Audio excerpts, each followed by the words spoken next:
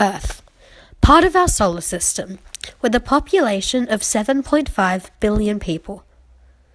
Of all these people, roughly 3.5 billion are women. Women face many types of discrimination. This discrimination occurs everywhere, even though we don't always notice it. Even here in Australia, the pay gap between males and females is 18%.